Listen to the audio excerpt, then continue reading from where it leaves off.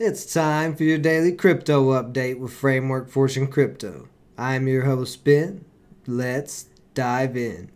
So before we get into the market today and the drops that we're seeing, I wanted to talk about a article that I just read over on theblockcrypto.com. U.S. House Republicans campaign armed to accept crypto donations. Now, could this be a political stunt for votes? Of course it could. Either side is very good at doing political stunts. But this is a step forward that some representation in our government are willing to accept crypto as payments. The more governments embrace cryptos, the better off I think they will be instead of fighting against them. Like we just saw El Salvador make Bitcoin their legal tender. And of course, they tried to get the central banks to help them, and the central banks rejected them. Why would the central banks do that? Pretty obvious. They do not want cryptos out there because we've seen China already ban them and several other countries. And it's mainly the countries with governments who do not want to lose control over currency. Because if they don't control the currency, then they don't have any actual power. And why do I say that? Because how do they take your money? They tax you and they control that money that they tax. The Federal Reserve can print more money. There's all types of different things that they can do that manipulates the currency supply. Hence, why cryptos were born in the first place. Because governments tend to overreach or do stupid stuff.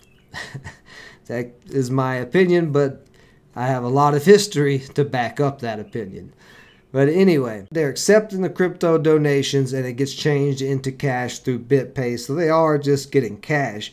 But this is a small step in the right direction for the U.S. government. Now, also in the news headlines, Grayscale Bitcoin Trust is looking at other coins as investment ETFs, including Polygon Matic and Solana. So we still are getting some positives out of the headline news for the crypto markets. But at the moment, Bitcoin, along with the rest of the market pretty much, has seen another pullback. This pullback is a little sketchy. I was not really wanting to see this. The areas I wanted to see held up have all cracked. So they're going down to the next support level. Bitcoin's down to the 35,000 area again, but it held up back through here quite a bit. And there's also a bit of a trend line starting to form if Bitcoin can hold up in this area. So if we start to get an uptrend on these, we could see bounces off. If this uptrend cracks and we start pushing down, cracking more support, then we're probably going to have another very big leg down in these crypto markets. So be prepared if you're swinging to see that, especially if the stock market opens up Monday and continues to drop, because the stock market drops, seemingly so does cryptos. Ethereum having a pretty tough day here. It's pulled all the way back down to that 2150 area, dropping below this higher low we were making there, and even dropping below this low.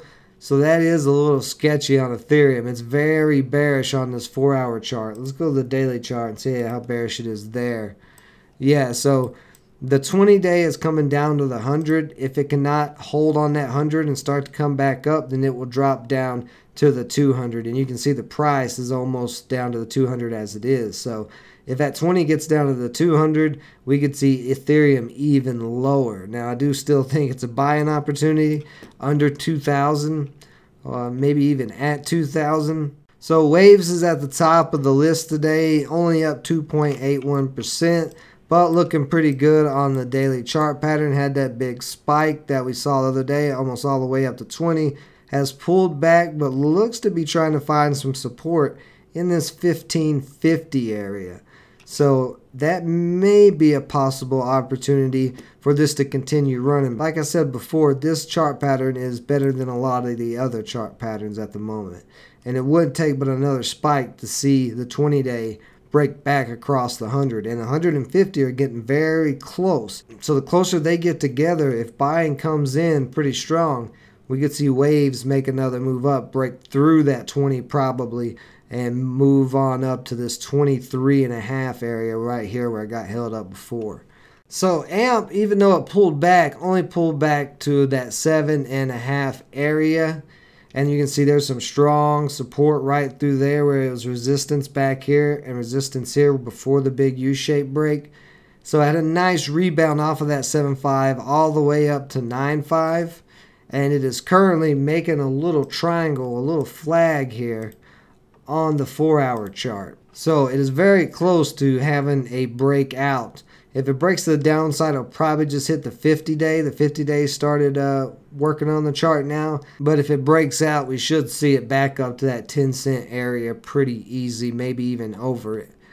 Like I said, I think this run is just starting on AMP. I think it's got a ways to go before it really slows down. So Chilliz is now on Coinbase. If you have not looked into it, it's called Chilliz, but the ticker is Cheese, CHZ.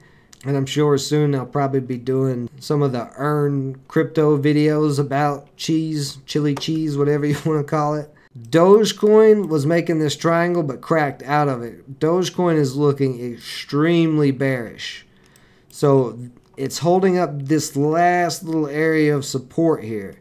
If it cannot hold this 28-cent area, we're going to see it drop back down to at least 25, but it could drop even lower because the next support after 25 cents would be around the 15-cent area right here. So if you're in Doge, you may want to be very, very careful with what we are currently seeing on this chart at the moment. Polkadot, of course, as soon as I start building a position, starts dropping, but that's fine. The lower it goes, the better my position will be. Still in this big triangle, though. You can see the triangle there. It's come down and started testing the uptrend. But we're getting kind of an indecision candle here, so I would expect a bounce off of this for Polkadot. I think we'll see it back up to that 200-day here soon. This is a nice big consolidation triangle that if we stay in right now and don't drop out here, we could easily have a big rip out of this. So I'm going to keep slowly building my position on Polkadot.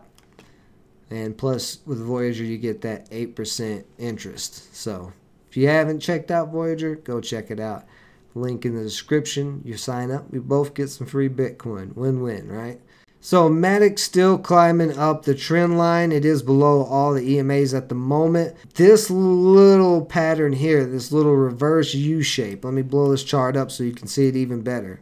This pattern right here on a trend line like this, bearish below all these EMAs, normally would lead to a sell-off. I like to think of it as a bent fishing rod. If you got a big fish on the hook and it's so big that it's bending your rod like that, well, your rod is going to snap and that fish is going to take off with the bait. And the broke part of the fishing rod, it's like the fishing line's getting dragged down. So this is very sketchy right now on Matic. But if Grayscale comes out with news that they're doing a Polygon Matic ETF, we could see this rebound very, very quickly. So I don't like this pattern at the moment. Buyers are pushing it up off the trend line, but I want to see what it looks like tomorrow before I really make any type of analyzation on this. So Skale has cracked its trend line, looking like it's going to continue to go bearish. This last little support area in this 27 is trying to hold up. If it doesn't hold up here, we could see Skale back down to 23, maybe even 20 down here. So that's all the coins I'm going to cover tonight.